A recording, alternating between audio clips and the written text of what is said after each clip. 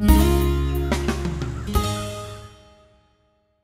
everybody, it's Brad with the Big Family Homestead, and in this video we're going to be doing a little bit of dehydrating because we had a bumper crop, an unexpected bumper crop in our green peppers, but also there is a must-have, absolutely essential, cool, awesome prepping gizmo in this box, and I'm going to share it with you just in a few moments, so yeah.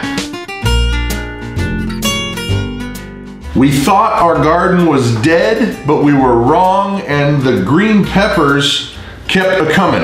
And we actually, yesterday or the day before, I can't remember, we picked 2 5-gallon buckets full of green peppers that had made it and had grown somehow after a hard frost.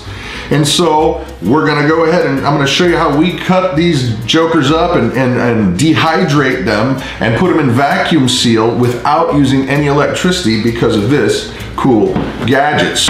Okay, first things first, you're gonna go ahead and take your peppers, get them cut up into small chunks and de-seeded, and then you're gonna load them into your dehydrator trays. But one trick we learned from our half-acre homestead, Mrs. Wolfie over there, is if you put parchment paper into the tray, they don't stick to the plastic, and it's real easy to get them out of the trays, and you're not fighting with them. They just come right off, and yes, do that. It works great.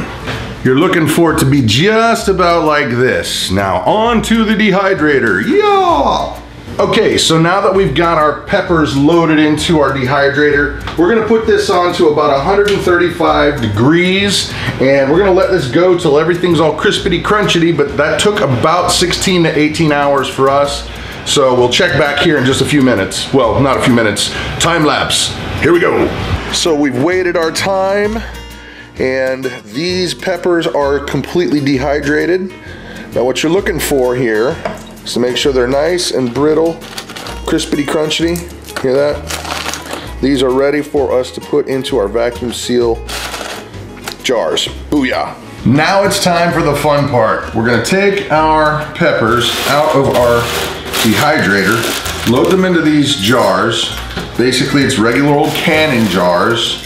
And I'm gonna show you how we're gonna go ahead and vacuum seal these things without any electricity. Look at all the space we're saving by doing this. In terms of saving space, this right here was about 20 peppers. So that is a serious space saving thingamabobber. So here, let me show you the device. And it's real basically simple. You use literally a non-electric brake bleeder.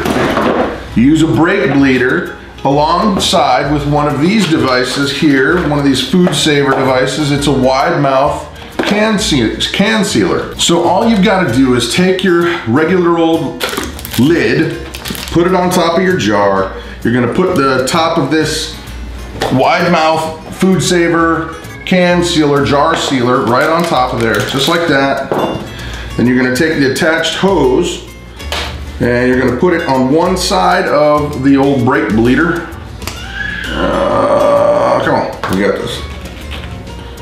And the other side, as you might imagine, goes into this food saver sealer. And this is the only kind of tricky part. You gotta do it with one hand because you gotta hold this in there, and then you're gonna pump this. You're gonna pump it till you get to about 15 PSI.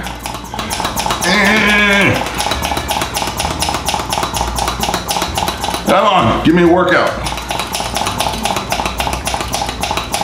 And once you're there, I keep slipping on me.